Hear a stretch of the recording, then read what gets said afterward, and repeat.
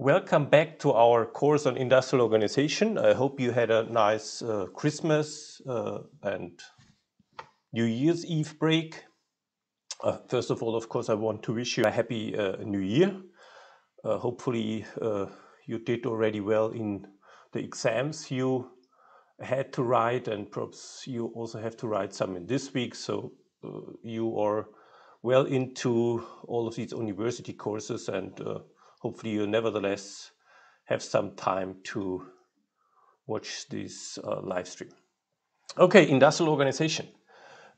What we did in the last lecture before the break was we finally introduced or started with our discussion of oligopoly competition, and I presented to you really the workhorse models of static oligopoly games, the Cournot competition model, and already started with Bertrand price competition. What we did here, and that's what you see here, in terms of the Cournot model, we saw the Cournot model is a wonderful model because it gives very nice predictions. It states that if you have only two firms in a market, if you have a duopoly, we will have a price which is somewhere in between the monopoly price on the one hand and the competitive price on the other hand. You had the nice property that if you have more firms, if you get an additional firm, prices will go down and eventually approach the competitive price. And you also had the possibility that if you have firms with different kinds of costs, so different productivities, even the high cost firm can survive, and you have coexistence of firms with different cost levels. There were, however, problems with the Cournot model, and one is stated in this slide here. The problem is the Cournot model always assumes that there is some market clearing mechanisms. Firms are passive in the sense that we do not explicitly account for price setting. And that was the critique of Joseph Bertrand, who stated that once you will have this kind of price setting by firms, you get dramatically different results. I don't want to go through this example here, that's what we already did, but just want to jump on a few slides to just look where we have been here to this slide. Where we first of all noticed that there will be this undercutting. For instance, if you start from the Cournot price, and it cannot be an equilibrium in such kind of pricing game where firms set prices, because each firm always has an incentive to undercut the other as long as the price is above marginal cost. And as we saw, the unique equilibrium will then be that both firms charge a price equal to marginal cost. I also mentioned these auction theories where Klemperer states and our office show that also equilibrium mixed strategy exists, but that's just an addendum. We don't go into the details here. Yeah, the problem is, however, or that's a very interesting result, of course, and that gives us, in a sense, a headache because we like the Cournot model and in particular its results and predictions so much, but at the same time we get this result, and that's this result is called the Bertrand paradox, and that's why we want to go or inspect in more detail what the assumptions are on which this result is based. And that's what we already saw. I think you see that from the lines I added in the last lecture, is that it assumes that you have unlimited capacities. I will get back to that in 2 slides. It assumes that you have homogeneous products. We will examine product differentiation in the next but 1 chapter. It assumes that you have a one-shot game and not repeated and super games, something which gives rise to collusion and which we did in the undergraduate competition policy course. And all firms are assumed to have identical and they have constant average and marginal costs. We will look into these, we will look into what the outcome is if we get rid of these kind of assumptions, in a sense. Okay, if we stop to make these assumptions, you get then 2-stage capacity games. That will be the main topic of today. Differentiated products, that's what I already told you, will be the topic in the chapter on horizontal product differentiation, and all the other things I already told you. I think I don't need to show you this, but now I'm going to this first assumption, which was the assumption that all firms have identical marginal and average cost. Now we allow for different marginal costs. So we allow for a high cost firm and a low cost firm. The high cost firm is firm 2, the low cost firm is firm 1. Firm 1 has lower cost than firm 2. And what should immediately be clear, and what I'm going to show you in a second, is that in the equilibrium we will have only one firm being active, and this is the low cost firm 1 here, and firm 2 will not produce anything, but firm 2 is important in the sense that its cost level determines an upper limit for the price of firm 1.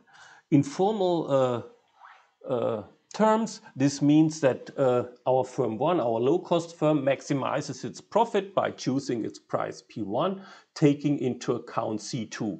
In formal terms, this is an optimization approach where you have a constraint.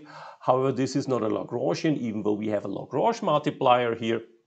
So here you just have the profit of firm 1, and here you have the constraint. This is a so-called Kuhn-Tucker approach with complementary slackness, because here in many cases this constraint will not be satisfied. For instance, if P1 is smaller than C2, then lambda will be 0. This is the complementary slackness. Either P1 is equal to C2, then this constraint is 0, then lambda will have actually a negative value, I think. And if P1 minus C2 is negative, lambda will be 0. Okay. Actually, this would be a bit complicated in formal terms. We did that at some length, such Kuhn-Tucker approaches in the economics of regulation course. Here it's rather simple and straightforward, because this first term here is just a profit, a standard monopoly profit, and what you are doing is you just derive the monopoly price, okay, given this cost level C1, and then you get the monopoly price C1, and this constraint just tells you if your price, your monopoly price, is lower than C2, you just don't have to take into account this constraint, because your rival has so high costs that you even can charge a monopoly price. It doesn't matter. That in terms of economics of innovation, this would be related to the case of a drastic innovation. Okay, then you would also be not affected by the cost level of your rivals. So if you have a cost level so low that your monopoly price is below the price of the cost level of your rival, you just charge the monopoly price.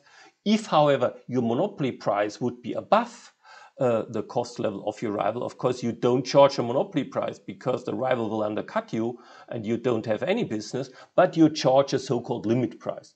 And the upper limit here, that's what we derived above here, is the cost level of the rival. And here we assume simply a tiebreaker rule that if you charge a price as a low-cost firm equal to the cost of the high-cost firm, you will get all the business. Otherwise, this just makes notation easy. Otherwise, we would have always to write that P1 is equal to C2 minus some epsilon. So you clearly would have an incentive to undercut this rival so that you get the whole business. Okay. And for simplicity, we just assume if we have firms of different cost levels, the low-cost firm can just charge a price equal to the cost of the high-cost firm and then make all the business. This is just our tie-breaking rule. Okay, so it's rather straightforward, and that's very similar to our setup in economics innovation for those who took this course. And it should be rather straightforward. The important thing here is compared to Cournot, here you see if there's only a marginal difference in the cost levels, we will have always the fact that only the low-cost firm is active. And in a sense, a Bertrand competition leads to productive efficiency, because always only the low-cost firm produces, even though it's not produces at its own marginal cost, but at its rival's marginal cost. Okay, that's what we have. Another set of modifications here is what we come to now is that with the capacities, okay? The Bertrand model makes clear that competition in prices is very different from competition in quantities. And so this is a challenge to the Cournot approach, of course, because many firms seem to set prices. One must set prices, and there are not so many auctioneers around. And however, even though there are problems with the Cournot approach, there are also problems with the Bertrand approach. And that's what we turn to now, because in order for this undercutting argument to work, we always have to have the result that at this equilibrium with price equal marginal cost, both firms need enough capacity to fill all demand at this price, okay? So if marginal costs are 10, I think that was our example, and we could even go back to this example here, 10, and we had then some I think, I don't know what we assumed in terms of output we have then. The point is, here, what you have is that in order to have these undercutting stories, suppose the total output would be 40, even though you only have at the equilibrium an output of 20 each firm, in order for these undercutting story to work, you have to have the full 40 in terms of capacity in order to be able to undercut your rival. Okay? And the point is, in equilibrium, you get only half of the market. That is, half of the capacity is sufficient, but you need the whole capacity, the whole market capacity, the whole market demand at price equal marginal cost equilibrium in order for this undercut story to work. Therefore, you have huge excess capacity. Okay, you have 100% excess capacity because your capacity is double what you actually sell, and that's an important point here. And at least if capacity is important, so think of our vaccinations. You need to build up plants in Marburg, for instance, and of course it's very expensive to build up capacity. And if you don't need it in the first place, why would you build up? And of course, if you then don't have so much capacity, the world is completely different, as we are going to show right now. Okay, so what we need to look into now is the choice of capacity. And the interesting thing is, and that's what we are going to show, if you look into choosing capacity, you get a model which is very much like choosing output in the Cournot model. So what we will present you now is really a Cournot result in a model where we have a capacity choice and then firm set prices. Of course, and that's a final remark to product homogeneity. If products are not identical but slightly differentiated, we get less intense price competition, but we will get back to that later. Okay, so what we look into now is a world in which firms choose capacities, in which therefore capacity is what is called endogenous. And our setup is again the simplest possible in order to address the question we want to answer. First of all, again, we have only a duopoly, two firms. These firms sell a homogeneous product, and they have endogenous capacities.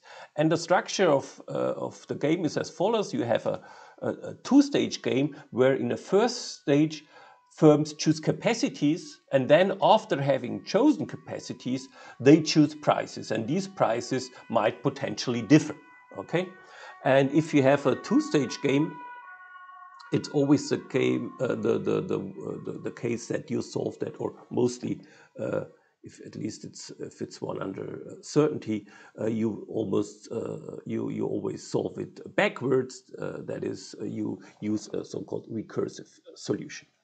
What does it mean? You first solve the last stage of the game, the pricing stage. That is, and in the pricing stage, you then have the capacities given and look into what are the optimal prices, and then you substitute the optimal prices in the profit function, get the so-called reduced profit function, where no more prices do no longer appear, only capacities, and then you determine the optimal capacity.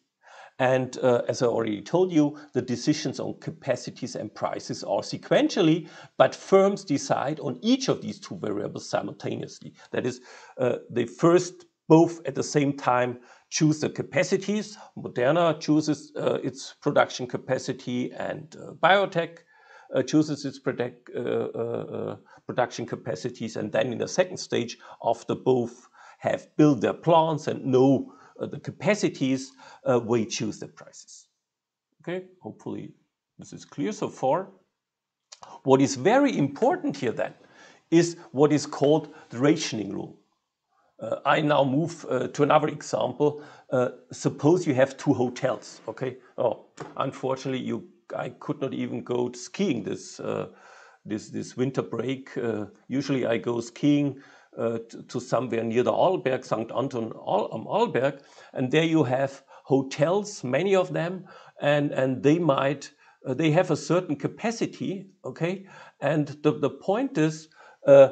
Very often, at least if it's not Corona pandemic, it will be the case that one of the and in particular it's typically the cheaper one, the cheaper of the hotels is booked out. Okay, and you have then to take or to go to the other hotel, and of course, even if you have two identical hotels and with a certain capacity each, if one chooses a very low price for whatever reason, the other firm might choose a higher price. And then rationing might be important, because why? Yeah, because everyone, all the people who want to go skiing want to go to the cheaper hotel. The question is then, so all consumers want to buy from the low price firm.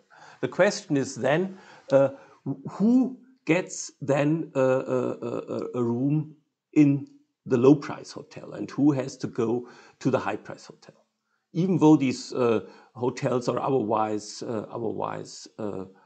identical. Okay, so this is possible because capacity, at least capacity of the one firm, is lower than demand, and one of the two firms might choose a higher price. Okay, so but that's a rather general question. In many instances, rationing might arise. Suppose you have a Mietpreisbremse, so a ceiling on the rental rates of your apartment. Then, of course, typically, if the market mechanism is not allowed to clear a market, you will have rationing. You will have more demand or more people who want to have certain rooms. Okay, and the question is then, who is served? Who gets the room? And there are, of course, many rationing mechanisms, many so-called rationing rules. We know, for instance, what do we know from the seminars? You know, in former times we had first come, first serve rules in terms of the Wohnungsmarkt of apartments. It might be just that the renter goes for the appearance. Okay, if you have good looks, you get the hotel, the apartment. If you don't have, you don't get it. Okay, so there are many different rationing rules. Might also be discrimination here, but we are looking for, in a sense, for rationing rules in terms of their economic properties. Okay, and what does this mean? We look into two kinds of rationing rules, and these are efficient and random rationing rule. And you will see in a minute what these exactly means. Efficient rationing just means that if you have a low price hotel, the people with the highest willingness to pay get the rooms. Random rationing would mean that people just randomly get the rooms, okay? Suppose, and I think we have that in one of the problems of our assignment, of our problem set, people would just make phone calls to book, to make their reservation, to book the hotel room. And might be in two ways. It might be that the people with the highest willingness to pay for the room first make the calls and therefore get the cheap room in a cheap hotel. It might also be that this is completely random and unrelated to their willingness to pay. Okay. Hopefully this all becomes clearer in the next 4 slides, where I try to explain to you what these rationing rules mean in terms of residual demand, what it means in terms which demand does the firm face which chooses a high price. Okay, so assume we have a continuum of consumers with unit demand and different reservation prices. So these are uniformly distributed over 0 to 100, and you have some density of this. So we have a very, very simple demand function. It would be just xp, just 100 minus p is this 100 different types, times capital N, which would be just then the total number. If capital N is 10, you would have 10,000 consumers at most, okay, and the maximum willingness to pay still for a hotel room would be 100, for instance.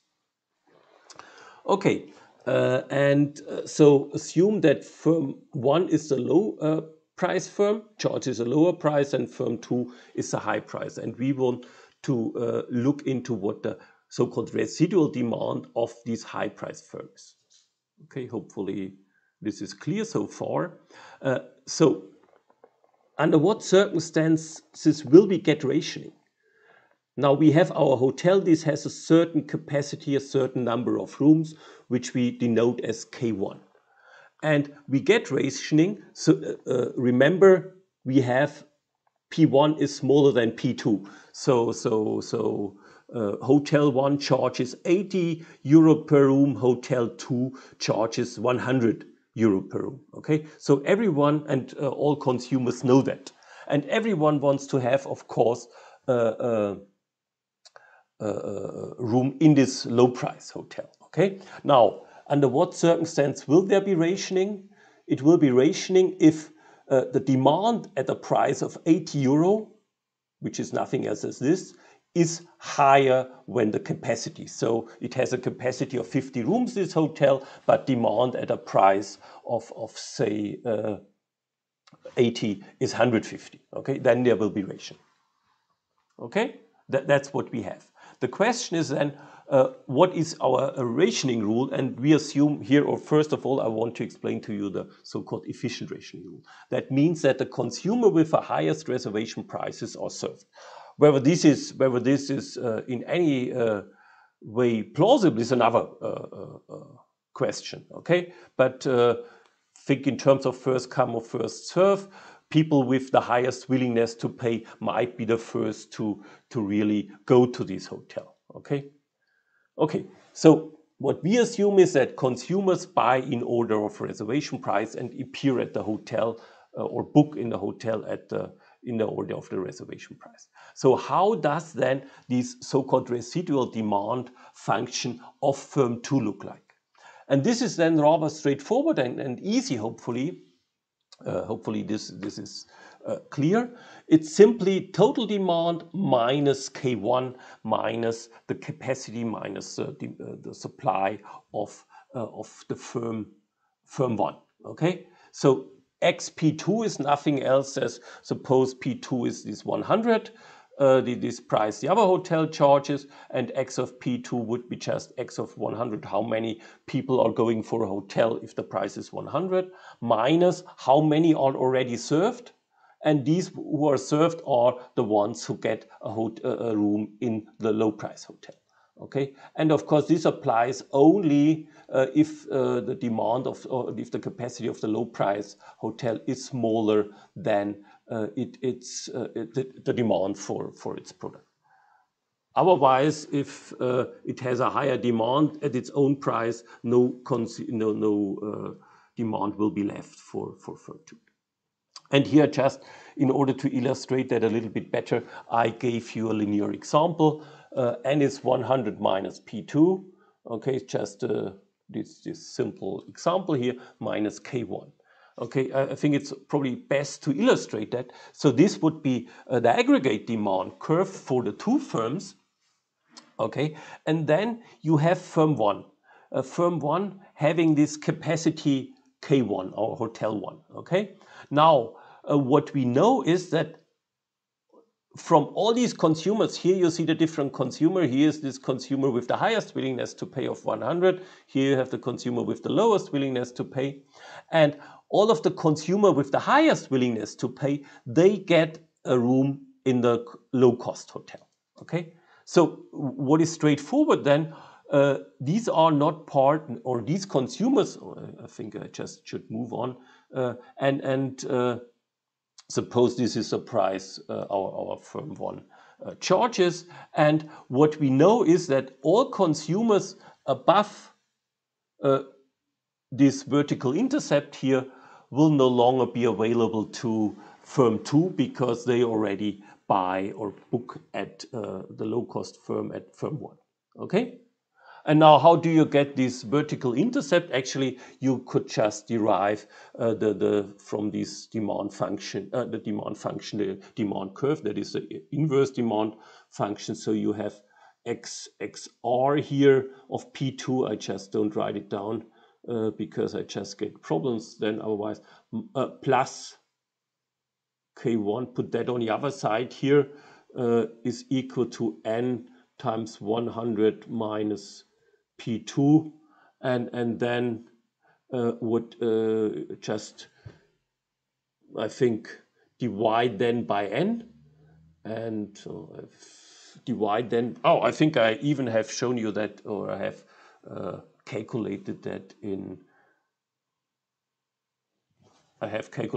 in more detail here already before, because otherwise I have trouble here with the space. So this is the first step, and then I just rearrange it, divide by the N here, get 100 minus P2 on the other side, solve for P2, and get then this here. And I think I just should write that down if I manage to do that. 100 minus XR. So P2 would be 100,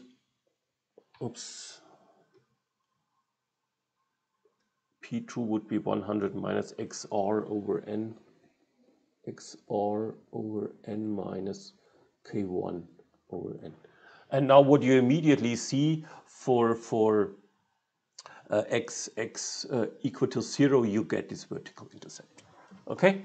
And now what you already see is, this is just then a line here, this inverse demand function, this demand curve is just a line which has a slope, the same slope as the aggregate demand curve, which is nothing else than 1 over N. Okay? And so, I just was tempted to draw it by hand, but I already have drawn it.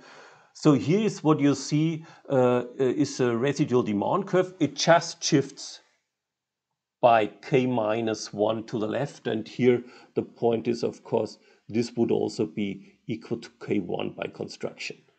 Okay, this is the same distance as this distance here.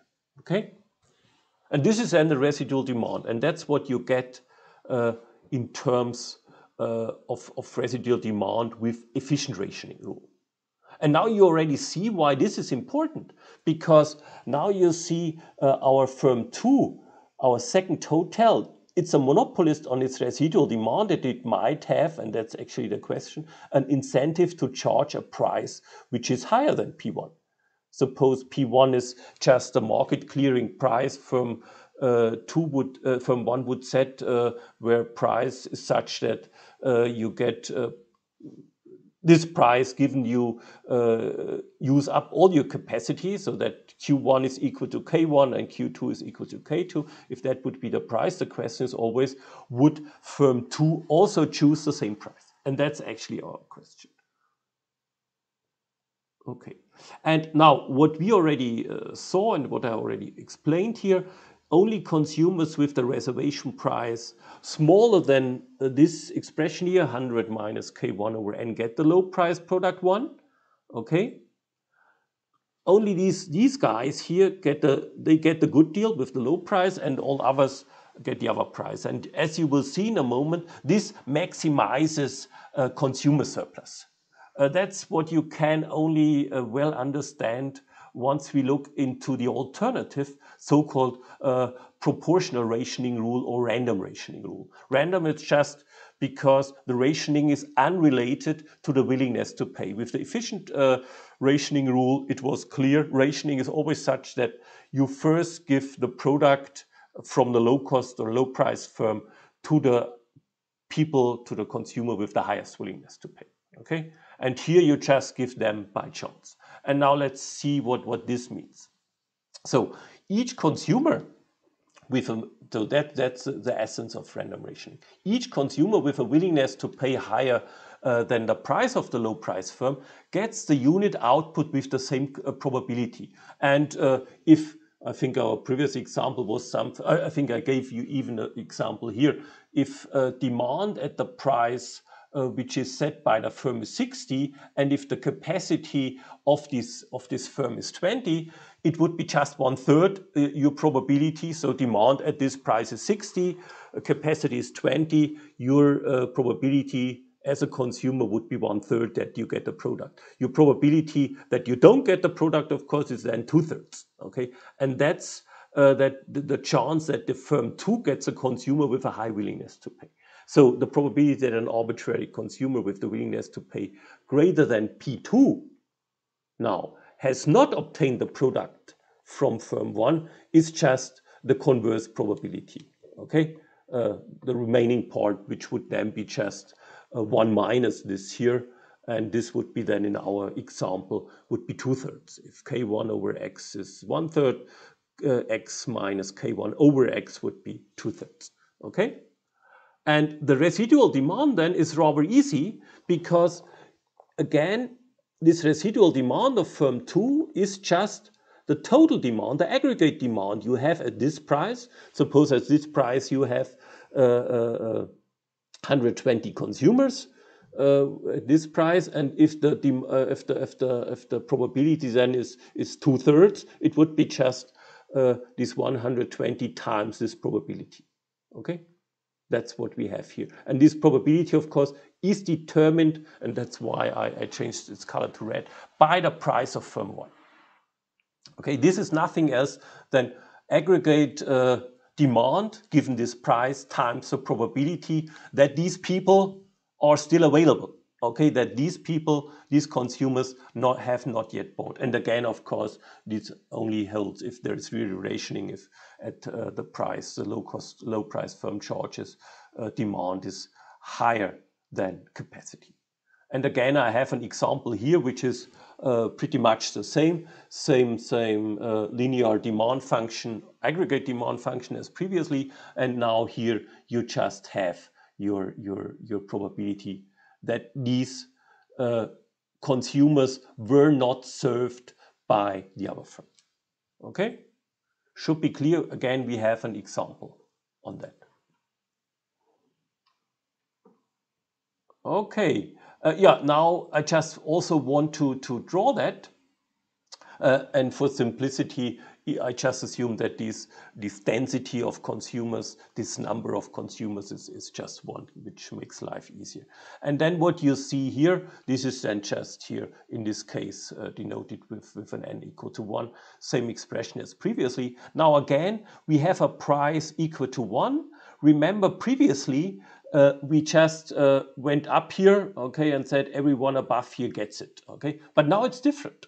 Now it's different. Now we know, given that we have this price here, suppose this was 1/3 here, and now again, this is the same here. This is again K1, this distance here. Okay, this distance here is the same as this distance, okay?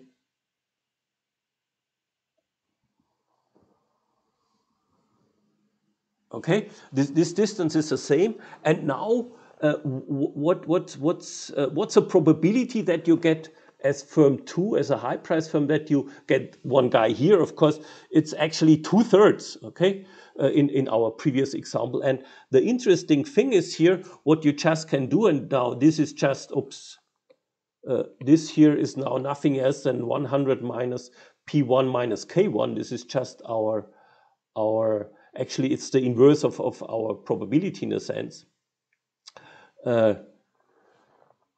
It's just those who didn't get something from the other, okay? And the point is this green line just, and this is geometry, this is actually what we apply here. In English, I think it's called intercept theorem. In German, it's Strahlensatz. This line just divides the total demand here in, actually that would be our 2/3 and this would be our 1/3.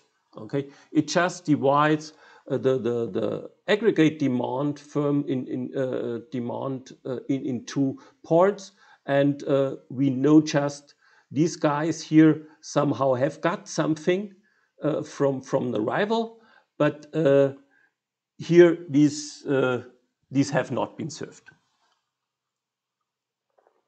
Okay, in terms of the willingness to pay. Yeah, hopefully this is clear. I have a lot of explanation here in the notes. So what is clear, what should be clear is just, of course, you can always calculate just here the slope of the demand curve. I think I have even written, no, I didn't write it down here, but the slope of the demand curve would be just the inverse of that here, of the probability, okay? Of course, here the slope of the aggregate demand curve would be 1, and in our example, you know the probability would have been 2/3.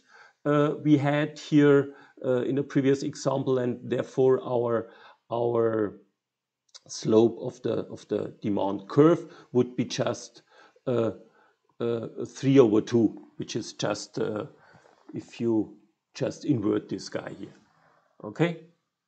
Because you have to solve it for P2, and then you get just the inverted value.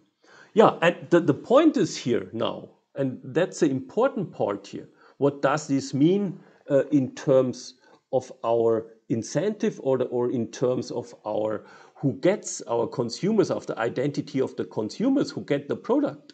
Previously, only the high guys got it, but now suppose here our firm 2 charges this price, okay? Then, of course, all guys here in the residual demand will get the product, okay? The others have got something, but the important point here, this guy here, for instance, this guy here with this willingness to pay, which is well above P1, might not have got the product, okay? She might not have got the product, even though her willingness to pay might be higher than someone who got this product, okay? Because people down to here, to the price P1 actually can have got the product. And that's what is in a sense in a remainder here, okay? Here, of course, everyone with a willingness to pay higher than P2 gets the product then, because that's exactly how it's constructed. But these other guys, they might have not got it, even though someone else with a price as low as P1 got it. And that's why the random rationing rule or the proportional rationing rule does not maximize consumer surplus in general. Okay, I think so. The important point here is that you understand these rationing rules, okay, and are able to derive. Hopefully it was clear. If there are any questions, we can briefly discuss that in WebEx, and in particular, it should become clearer once once you solve for or once you do the problems in the tutorial class. Yeah, now once we have, perhaps I make a short break here, and ask for a question, because these rationing rules are really important. And then I move on to explain to you the famous Krebs-Schenkman model, which in a sense came to the rescue of the Cournot model, and you will see why the efficient rationing rule is so important. So a short break here, and I ask for questions. Yeah, back again. There was a brief question in the chat about the demand function I used here. It's just a standard demand function, very simple one. I just explained it introduced it in a very complicated way. This is just a way that you can really more nicely interpret this demand function as a result of, say, the unit demand. And actually remember our hoteling or our spatial model, where we also had these different consumers distributed over this unit line, okay? Each of the consumers having the same demand in a sense, but a different willingness to pay due to different transport costs. That's very similar. Here, the transport cost would be just very, very different here. Suppose there is someone located at 0 with a maximum willingness to pay of 100, and it goes 100 kilometers, and you have a cost of €1 per kilometer. So the guy located at 100 kilometer distance has a willingness to pay of 0. Okay, and you get a continuum again. Hopefully this is clear now. Okay, but now back to our Krebs-Schenkman model. Okay, now we look into a model where we endogenize capacities, and where we assume that rationing is according to the efficient rationing rule. And what you will see is actually that the equilibrium of this price setting in the second stage, which is nothing else than a Prof model then, with homogeneous products, is identical to a Cournot duopoly.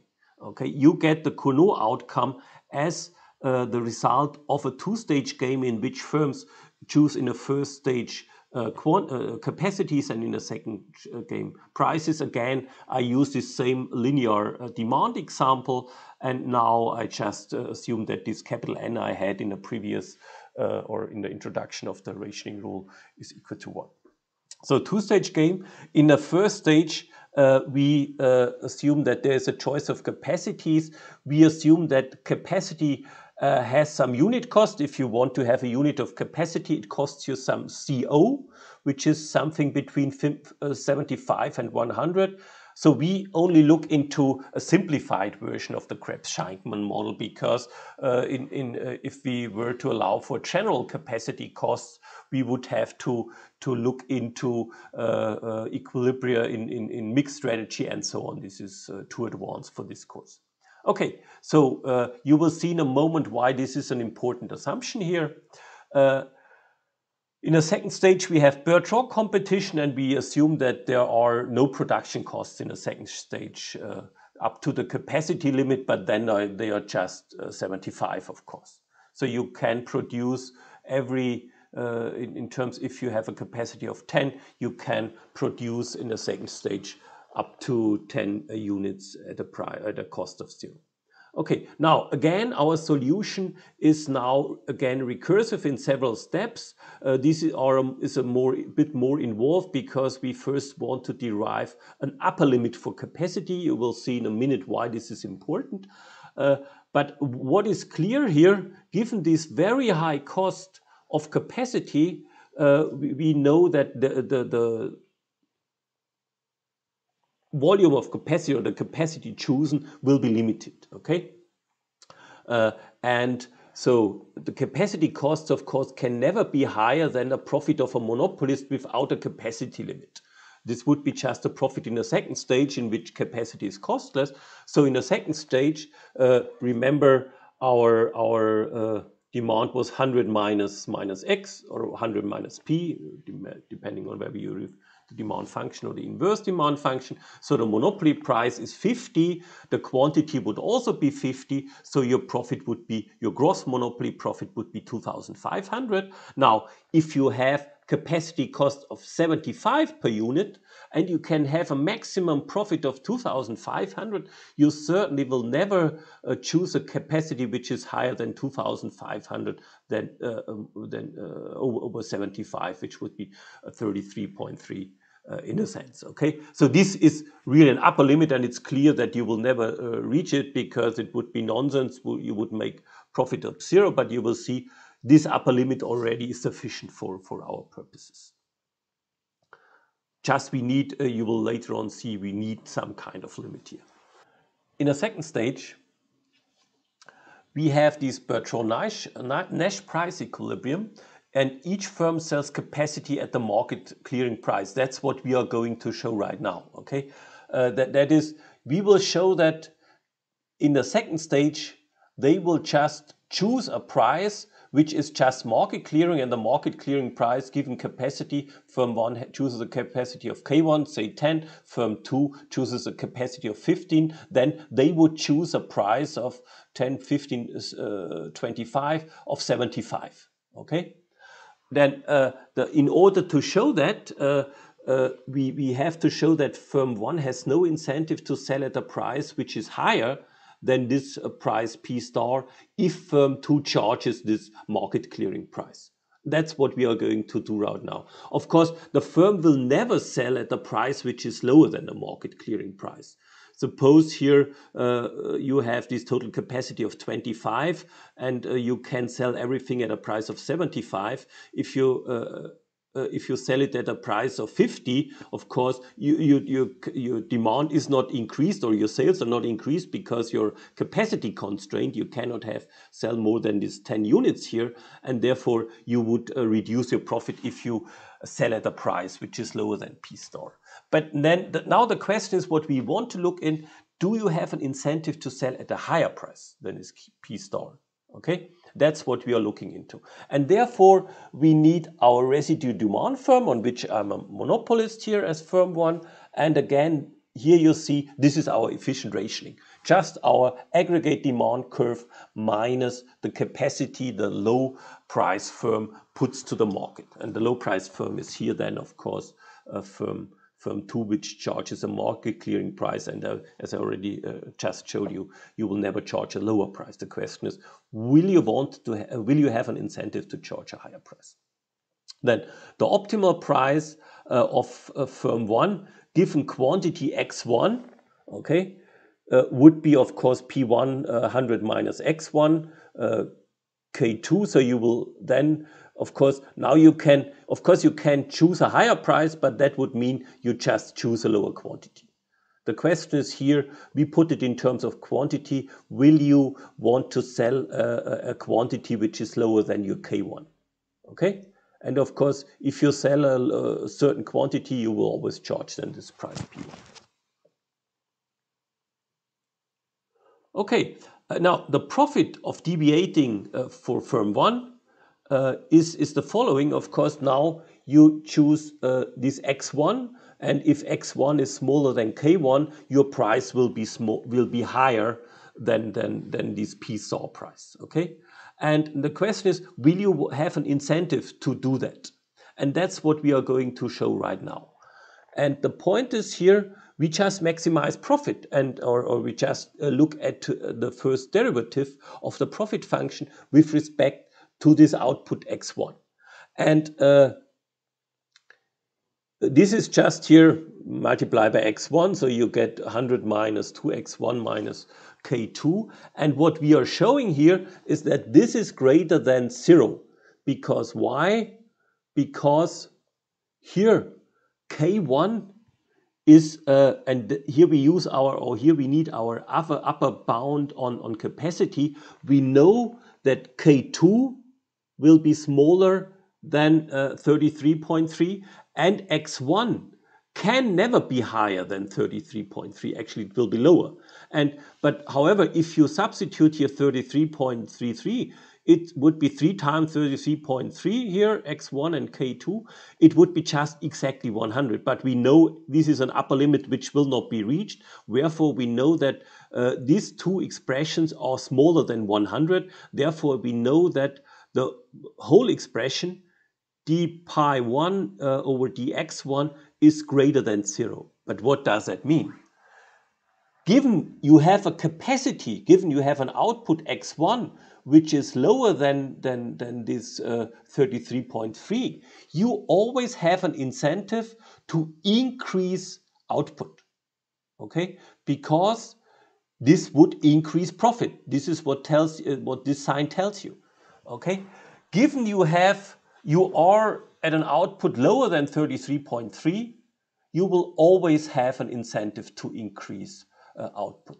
But that already proves our proposition, namely that you always will use up your capacity, okay? You always will use up capacity. Decreasing x1 below k1 is not profitable because you will always have an increasing profit if you increase x1 as long as x1 is lower than 33.33, and that's always the case. And therefore the increasing, if you don't want to increase x1 below k1, that means you don't want to increase your price above p star. And in stage 2, both firms therefore make full use of the capacities they built up in stage 1, okay, and charge the market clearing price, okay? So we know there is an upper limit on capacity. We know firms will use up all capacity we have built up in stage 1. And now we just have to determine what is the level of capacities we will choose in stage 1. Taking into account the optimal prices in stage 2, remember this optimal price in stage 2 was just 100 minus the capacities built up in stage 1. That was the optimal price. So what we have here, this P star is just 100 minus K1 minus K2 minus C0 times. Then this would be, of course, your capacity, but you know this is equal to your output in the last stage. But this now is put into, we maximize here by choosing our, that's supposed to mean Ki here, we just maximize by choosing not our price, because that's what we do in stage 2, we maximize our capacities. But this is a standard Cournot optimization problem. It's the exact Cournot reduced form. In Cournot, we would just write Q1 and Q2 in this, or X1 and X2, compared to this notation here, okay?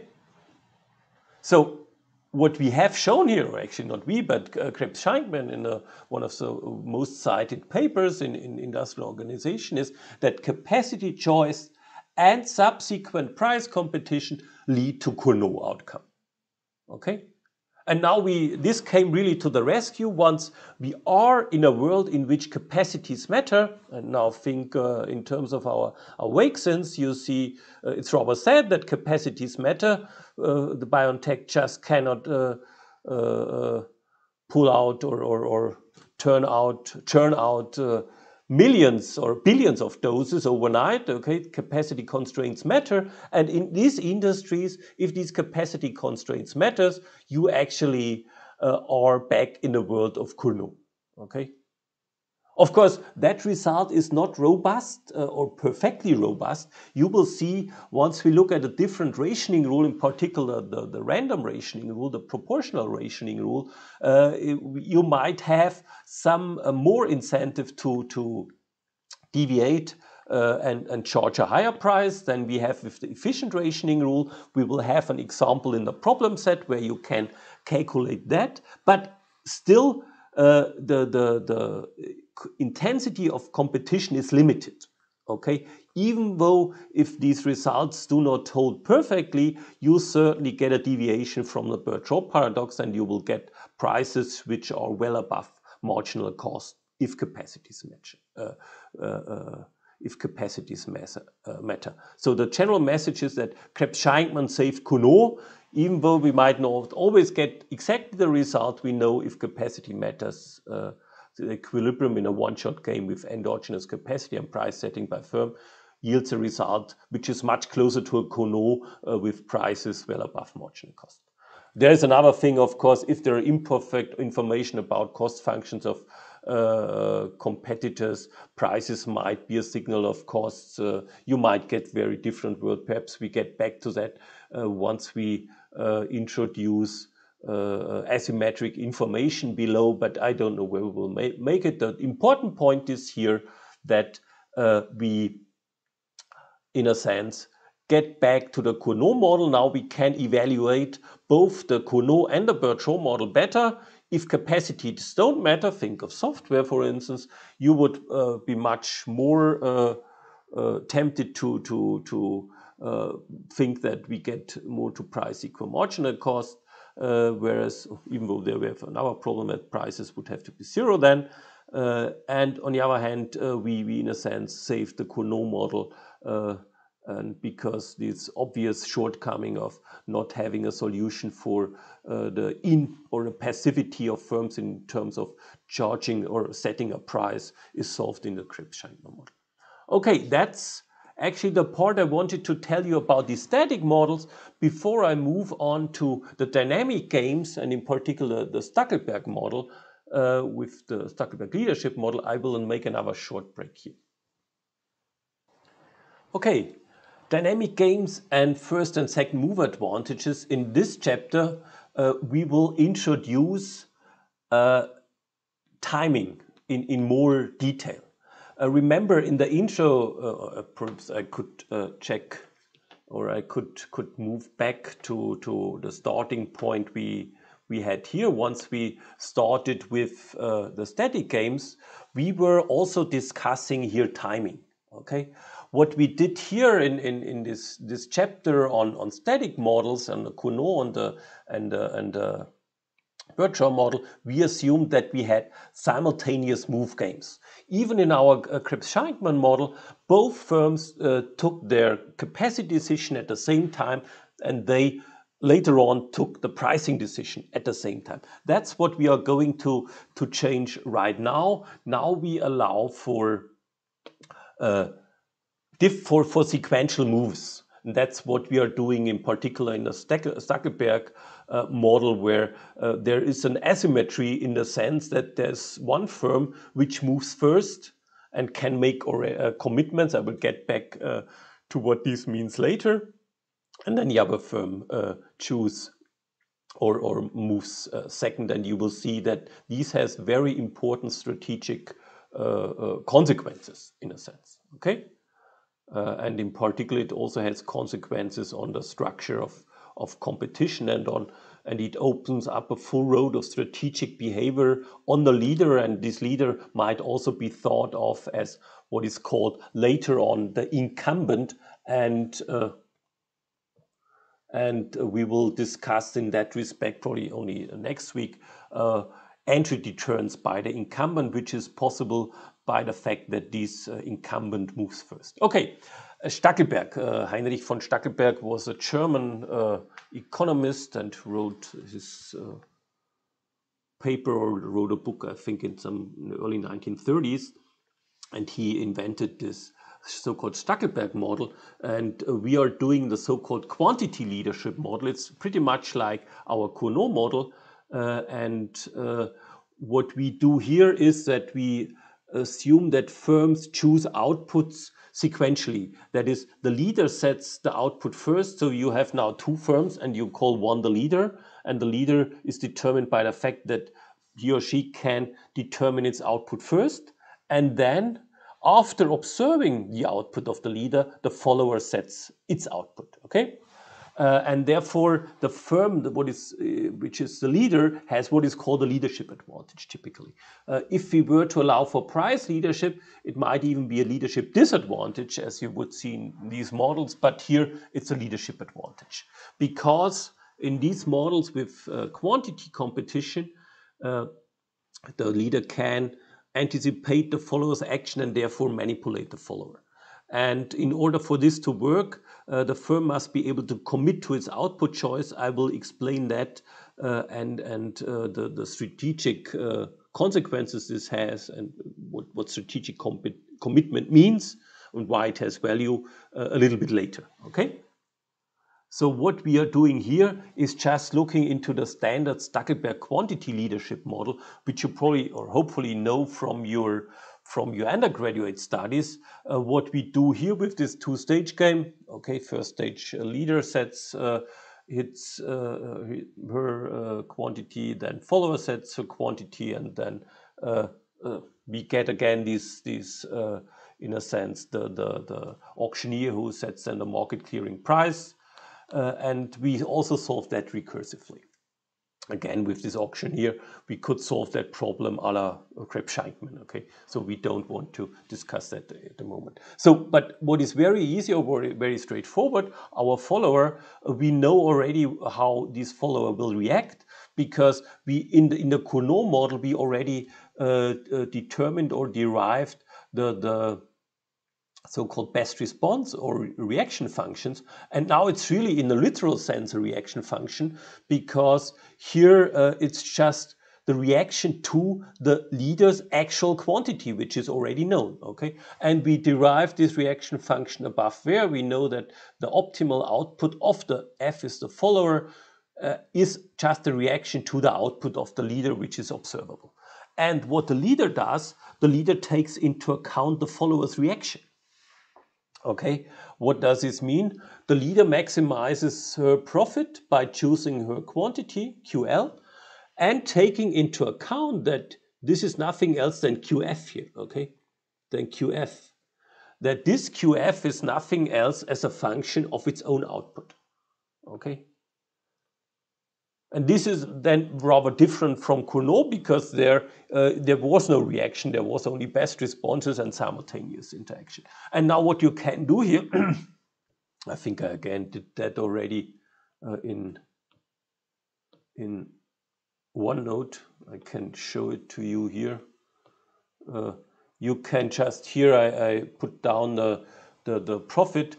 If you just take the derivative here, I just did it here because otherwise I just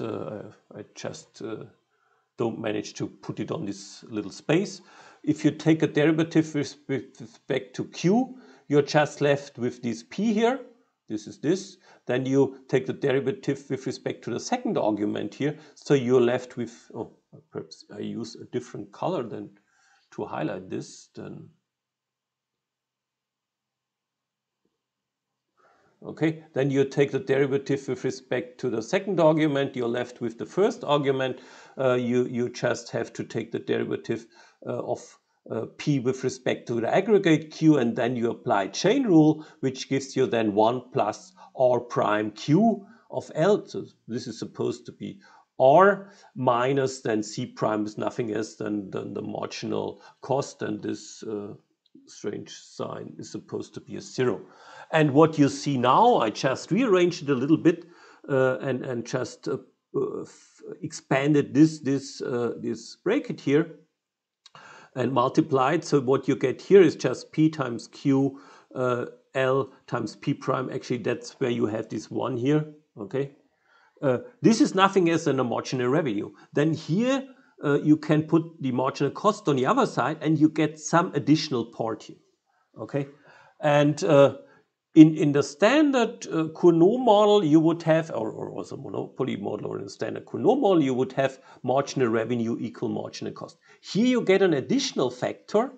This additional factor, P prime, is negative, but now R prime, the derivative of the slope of the reaction function, is negative, as you know.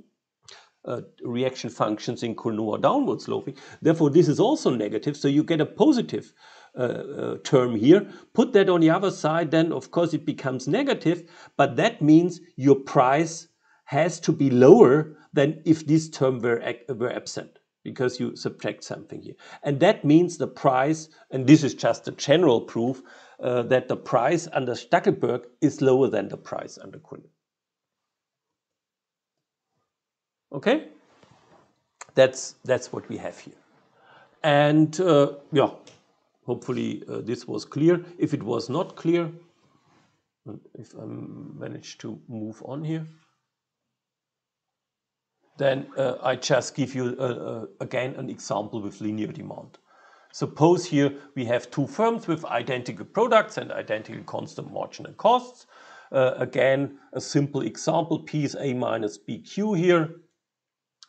Here, aggregate output is just the function or the sum of individual outputs from above, because this is exactly the same example as we had above in the Cournot case. We know that QF is A minus C over 2B minus QL over 2. So the slope of the reaction function is minus 1/2. If the leader produces one more unit of output, the follower will produce 1/2 unit of output less, okay?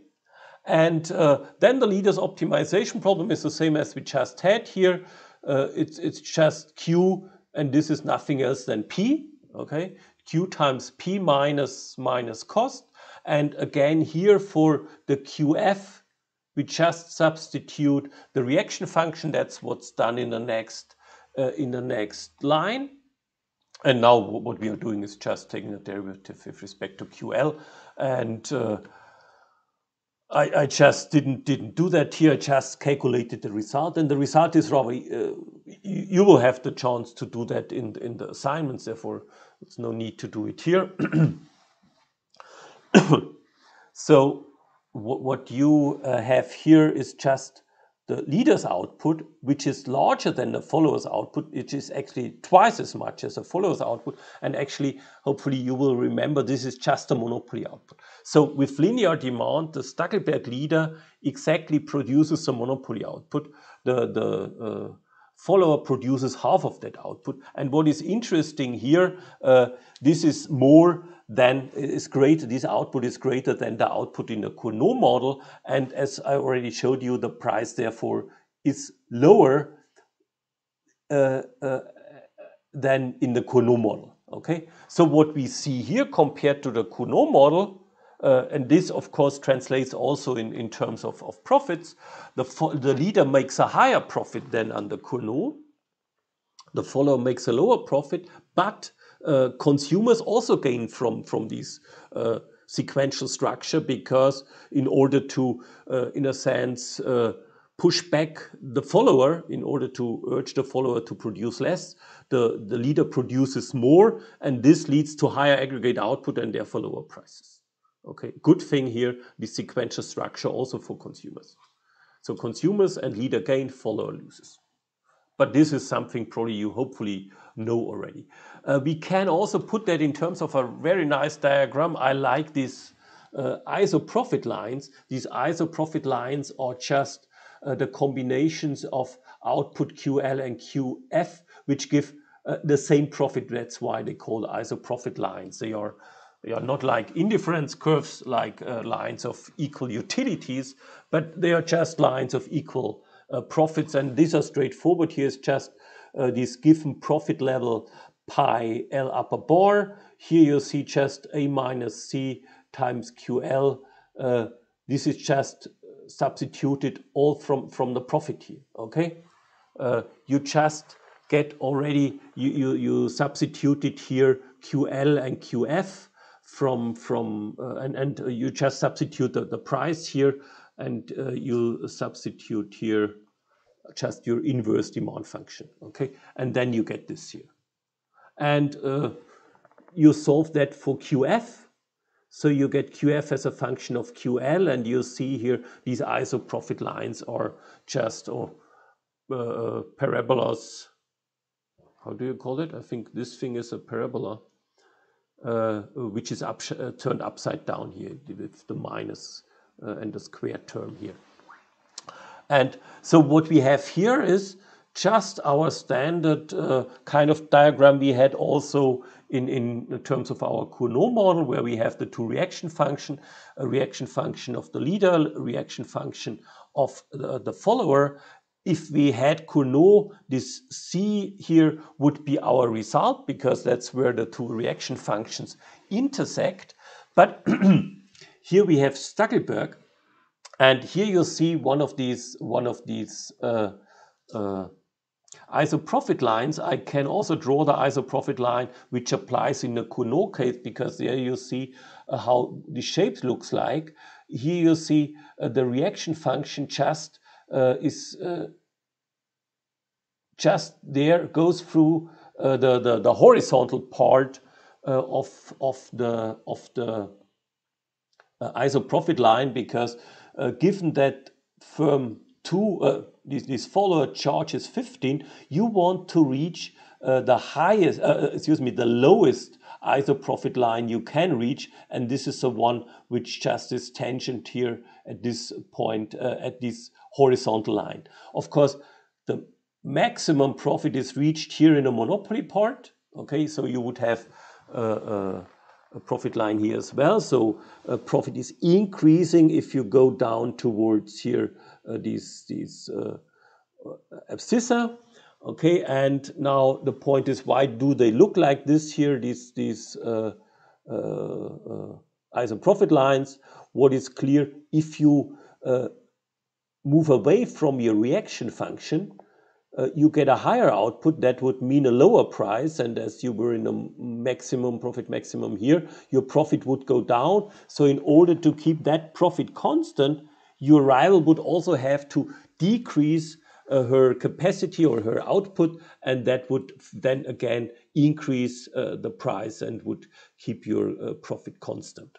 Okay, that's how these ISO profit lines work. Now the point is, or what is interesting here, if you're the Stackelberg leader, your constraint is what? It's the followers. And I just erase all these drawings again here.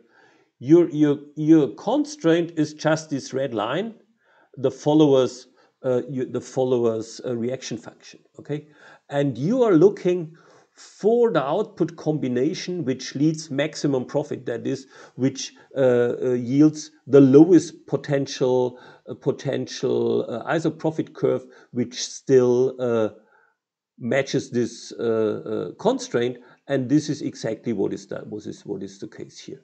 Okay, this is it's just tangent, where the ISO profit line is just tangent here to the reaction function. And this is this output. Actually, by the way, as I already told you, this is monopoly output here. Now, what is interesting here about this Stackelberg result? Actually, of course, we already saw that the leader's profit is higher than under Cournot, and of course higher than the follower's profit. What we have to discuss is here is why do we not get this, or whether this is credible at all, or why we do not get this in Cournot, for instance. Why would you not, as one of the two firms in Cournot, if you have a simultaneous game, you just would tell the other, oh, I really build up a very high capacity plant, okay, with this here, okay, with this monopoly output here, and you better only produce a little here, okay, build a lower plant. Now the point is, given if you were not committed to producing this output, if you can change your output in a later stage, of course it's optimal for you if it's really the output or the choice of firm 2 to choose this 11.25. It would not optimal for you to produce this 22.5, but to go back to your reaction function and produce this output, because you would see, okay, again getting too much, you would reach a lower ISO profit curve. Okay, so the point is here, this is only credible, this solution, if you have to commit this to this output, and that's the problem we discuss next. Okay, so actually here's just written what I just told you. It's crucial that the leader can commit to its output choice. Without such commitment, firm 2 should ignore any stated intent by firm 1 to produce this 22.5 in this. Okay, you explain, oh, I will produce a lot, but it's not credible, because it's in your best interest to produce if you really expect then your rival. That's what we drew here. If you expect your rival to produce this low quantity, to also reduce your quantity, because that will lead to much higher prices. Remember, the Stackelberg price was well below the Cournot price. Okay, So how can you commit? That's a question. And here I just show you this. I think I might even increase it here. Probably the most important example in terms of commitment it's stated in history. This is Cortez, as you see here. I don't speak Spanish, but it's when he arrived to Mexico. What did he do? How did he motivate his soldiers? Actually, he just burned the ships. Okay, that means it was not an opportunity for them to move away. Okay, to run away, to escape, because the ships were burned. So their only their only chance to survive was to fight as tough as they could, and they really were motivated. Okay, that's what is called commitment. Another instance is also to burn the bridges behind you so that you cannot retreat. So this is in terms of military history, how you commit. In terms of our Stackelberg model, you might invest in additional capacity. That's the point already. If you build up a large plant, and if you already have invested a lot, and it's clear you cannot use this plant for where you can produce this vaccines, you cannot produce it or use it for other purposes, then this is a credible commitment. Okay, you might also already place the stated output on the market. You might already have contracts with certain customers, so that it's clear that you will really put that on the market. You might also have prior reputation that you always fulfilled your promises. Okay, so that should become clear in the next part, because we are going to discuss that in more details here. We will see how, and that's why this timing matters, how an incumbent, for instance, can build up some capacity, can have excess capacity even before a potential entrant enters, and the entrant then knows that there might something happen which is not rather profitable for the entrant if it really enters. Okay, and what we are going to do next is to look into the behavior of incumbents and their opportunities to deter entry. That's what we are going to do. So the point is here, what we saw is that there's a leadership advantage. Okay, this leadership advantage might also be termed slightly differently in terms of an incumbency advantage. So our incumbent, the one firm which is active in a market and which is a large one, call it Microsoft, call it Google, and so on, or call it Campbell's Soup, which has a very large market share in tin soups. These are already in the market. And these firms might be able to somehow restrict entry of other companies. At the same time, they might be able to restrict output by a large enough amount so that the prices rise, so they have market power. But the point is, they are really giants in their industries. Think of the social networks and the Googles and so on, and they have a dominant position. And the question is, how are they able to keep these dominant positions? Why is it not possible that rivals could compete away the position of such firms? It might be existing rivals. So in terms of search engines, Microsoft is a rival of Google in terms of their Bing search engine, but they hardly are not or hardly able to compete. And if you see you can make a lot of profits if you start a social network or some other things, why is it not able to enter profitably this industry? Okay, that's an important point. Actually, that's what is currently a huge discussion in terms of antitrusts. So, and the point is here, why is that the case? Because these firms with monopoly power might take deliberate actions in order to either eliminate existing rivals or prevent entry of new firms. In terms of the tech industry, currently there is speaking of a kill zone Okay, a kill zone. You would not want to enter Google search engine business as a business startup or something which Facebook does, because they will probably very soon will remove you from a market just by making offers which are very similar than yours. Okay, the problem here is. You will never know actually in terms of this Facebook if you have something which is similar. Like suppose you're Snapchat, you came up with a very nice idea that what young kids like, because they take many pictures, and these pictures are not something they want to have in the internet for forever, and you offer something which destroys these pictures after 5 minutes or something like that. If you do that as Snap, what you can expect that Facebook follows suit at Instagram rather soon. Okay, but the question is that something which is bad? Is it something which is just attempted at eliminating an existing, in that respect, rival? And in that term, it's predatory conduct, räuberisches Verhalten, Kampfpreissetzung in German. And if it's only, or if is it only profitable if the rival exits, or is it also profitable, as Facebook would say, oh, all our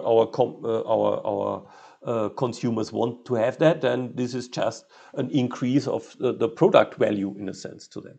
So, and similar as if you invest in R&D to reduce costs, this is not profitable or predatory, because it's profitable also just for if you act unilaterally without taking into account the effect on the rival. So here it's a problem to really identify policies or actions which are predatory. And final point here: monopoly power and market entry. Just a very small few stylized facts about entry. Entry in industry is common, but entry is generally small scale. Think of just our restaurants. If we do not have a pandemic, and our bars and so on, each year about 1/3 of all the restaurants and bars go bankrupt, and they pop up next week after one bankrupt one entrepreneur, the next pops up. So we have a lot of entry. Small scale entry is relatively easy, but most of these entries exit within 5 years. So 60% of these entrants exit within 5 years. So the survival rate, as it is called, is rather low. Therefore, entry is highly correlated with exit. That's what I try to explain to you in terms of these restaurants. You always see restaurants opening up and then closing down and opening up again. Okay, and this is not really consistent with a picture being caused by or entry being caused by excess profit. If you're more interested in that, Paul Jarosky wrote a very nice book on entry and several articles. I don't know whether he termed these or coined this term revolving door. It's like a revolving door. These firms, these small entrants, do not manage to really enter this industry. They don't manage to enter the hotel lobby. They just stick in the revolving door, move through it, and get out again. Okay, and this probably reflects repeated attempts to penetrate markets dominated by large firms, but firms are largely unsuccessful. You have many startups, but very few really get big companies. But problem is, why are they not successful? Is it due to the predatory behavior of some incumbent? Like we had the famous Lufthansa Germania case, when Germania, some I don't know, 10 or 15 years ago, tried to enter the business or enter flight connections between Berlin and Cologne-Bonn. Lufthansa previously charged a price of, I think, 300 mark. It must have been longer ago, because it's in mark.